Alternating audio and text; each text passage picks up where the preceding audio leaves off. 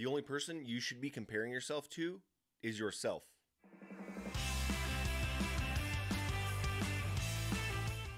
Hey there, welcome back to my Epique Journey. This is Brandon DeVere, and thank you as always for tuning in and sharing your time with me. I really appreciate it.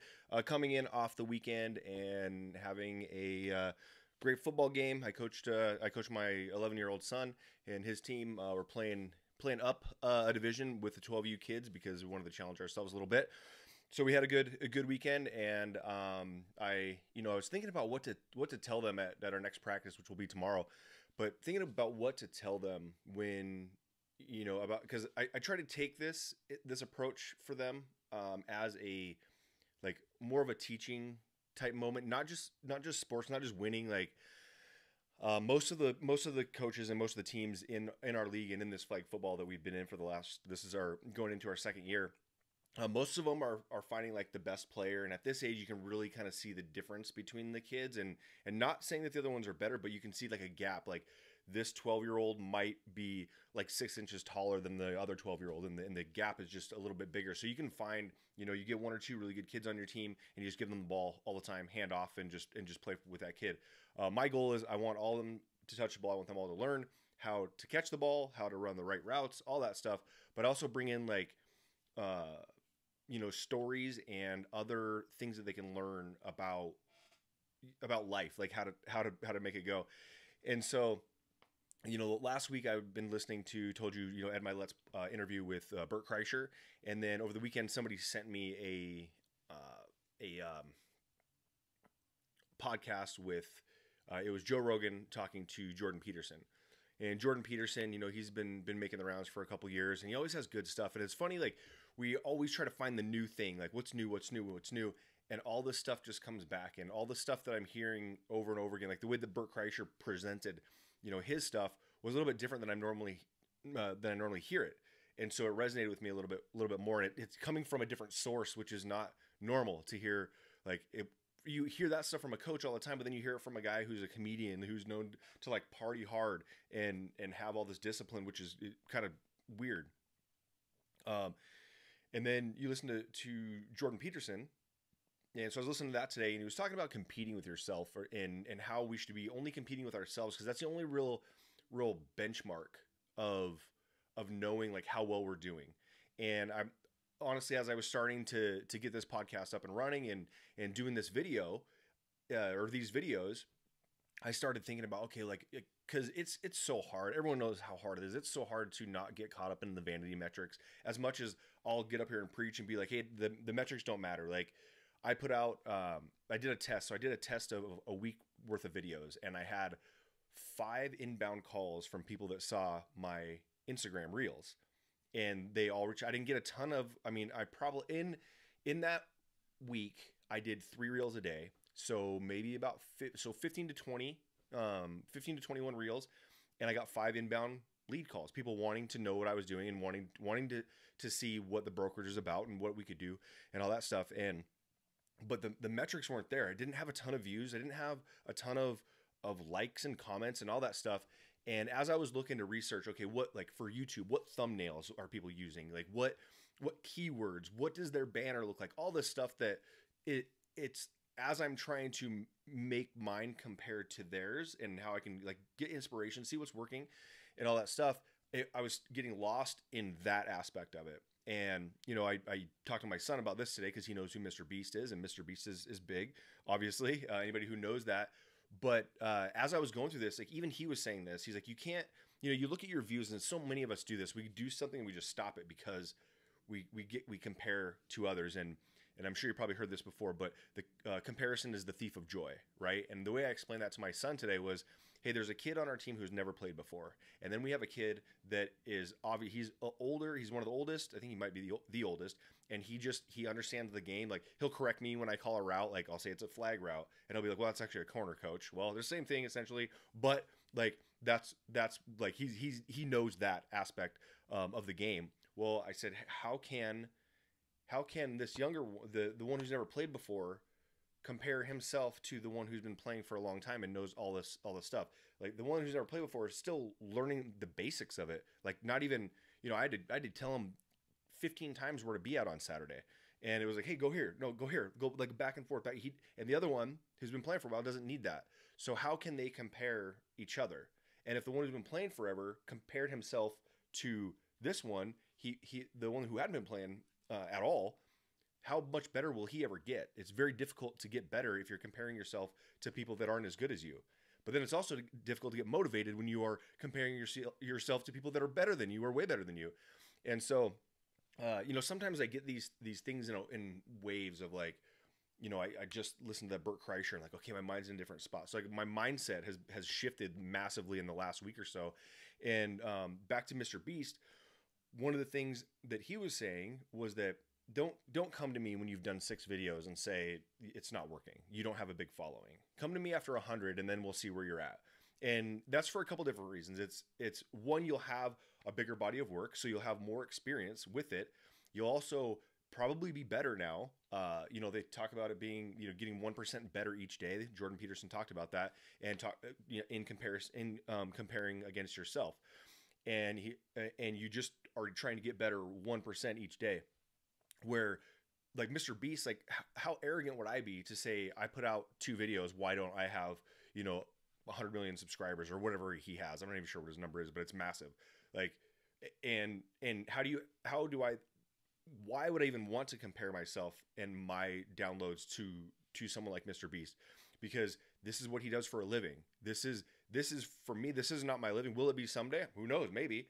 But as of right now, like my effort, the cost that I'm putting into it, like effort cost, like actual cost, time cost, all that stuff is much different. And, I'm a one-man show right now, where a lot of these creators have multiple people helping with things, people putting out 250 pieces of content a week. Like you can't do that without some massive automation and a lot of help and a lot of skill. So how can I, or any other person that's trying to be, not even, I don't want to say a creator. I mean, we're all creators, right? But like people that are being paid to just create content, that's not me. That's not what I'm doing. I mean, maybe eventually someday, like I said, but how do I compare myself to that? So my son's, we had a pretty good chat today on it. And one of his favorite football players is DK Metcalf. I mean, we're Seahawks fans and he's a receiver. And I said, how would you like, and I like to go to extremes sometime to make the point that might not be that far off. Because as I'm talking to him about the different players on our team, like if you're comparing yourself to that player on the team, that's the gap is a little bit smaller. But I said, hey, what about this? What would you ever compare yourself to DK Metcalf right now? Like that is such a broad, I mean, DK Metcalf's like 6'4", 230, solid muscle, whatever he is. Just a massive beast, super fast, great hands. Like, I go, would you ever compare yourself to DK Metcalf, like where you are now and where he is right now? No. So why do we do that? We do that on a massive scale, and I'm guilty of it. Again, I said before that I was in these conversations that we were going to be having, and a lot of this stuff is self-reflection for me and self-reminders for me to learn everything. I know that this is the journey for me to get back to 600 agents from where I was when I left. And so now I'm looking to rebuild that, but there's a lot of stuff that goes on. There's a lot of growth. It's not just agent count growth. This is growth for things that I needed to get better at. I need to recognize. I need to help other people get better at. And so we'll be talking about these certain things. I mean, there's people in the company now that have way more agents than I do right now. And that, like, for me to compare myself to them, I can't, because I got to look at all the all the variables of what's going on. How do I do that? Some people came from a company where they didn't bring anybody, but they were the downline. So they were down at the kind of at the bottom, and then they recruited everybody up because they came in earlier, right? So now it went reverse. It basically just flipped, right? And so I didn't have that. I didn't have a huge upline. My upline at EXP is full of top, like basically the top of the food chain in EXP, and they're not going anywhere. And I was very close to the top, so there wasn't much of an upline to go grab. And if I'm being fully transparent, I haven't really gone after people in my downline from EXP because I have friends that recruited those people, and I don't want to, like, I still hold friendship very high. So I mean, I'm going to tread lightly on that. And if people reach out to me, I'm not going to go after, like, some of my best friends are in EXP. So I'm not going to go that's, I see way too many people getting arguments over the brokers they're with. It drives me nuts. But anyways, you left us here, whatever. I'm still friends with all the people that I was friends with at EXP. So that's all good. But again, like, we just can't get in this thing where we are comparing ourselves to somebody else because we don't know. And like I was telling my son, I go, I haven't put in the work that Mr. Beast has. It's arrogant. I mean, that is an arrogant thing for me to be upset about, to say that I don't have as many downloads or views as Mr. Beast or as Gary V or, you know, anybody like that. Because that's the reality, is that they've put in way more work than I have. And I don't know if I worked every day for the rest of my life doing just this, if I'd ever even catch up to what they've done in a year. So, I mean, what I can do is go, you know what, 2 weeks ago, I had one video out in a month. And before that, for YouTube, I hadn't had anything out in quite a while.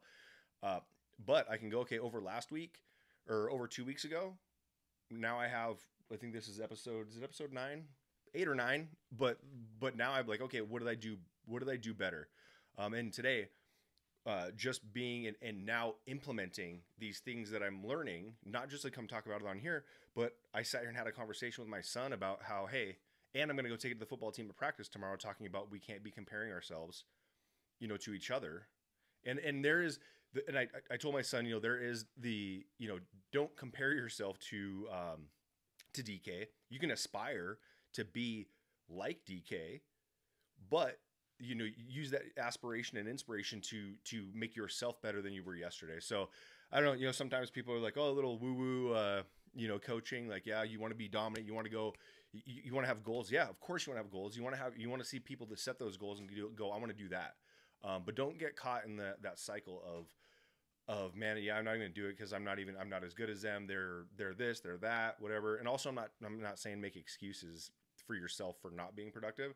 But if you compare yourself and you beat yourself, don't beat yourself up, but beat your yesterday self, and you're continuously growing, then I mean, there's no doubt that you're going to be successful in whatever you're doing. I think you know, a friend of mine was talking one time. It was like 14-11 or something like that. I can't remember what it is. I'll have to ask him. But it was, if you did something. So I like to play the guitar. Not very good at it, but I'm better than I used to be. But there was at one point I was like, hey, I'm just going to do 1% more. And it ended up being like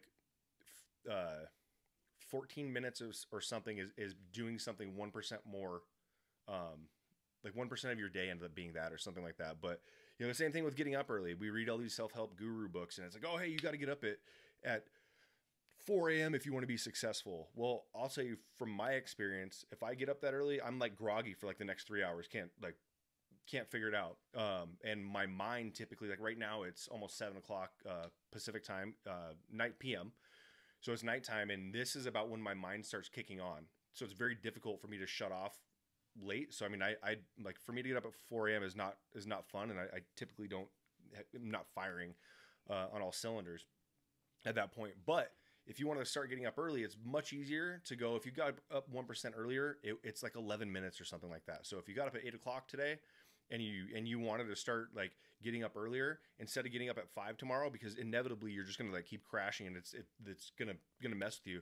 But if you wanted to do 11 minutes earlier, so now you got up at 7:49, and then 7:38, 7:27, and then all of a sudden in a few weeks you've built that up. So anyways, just want to share that with you guys. You know, again, this is for me too. Like this isn't it's not me telling you what to do. But these are the things that have been helping me, and you know, I got to remember this stuff as well. So hey, don't beat yourself up. Compare yourself to yourself, and get out there and keep crushing it. So all right, I'll see you guys in the next one.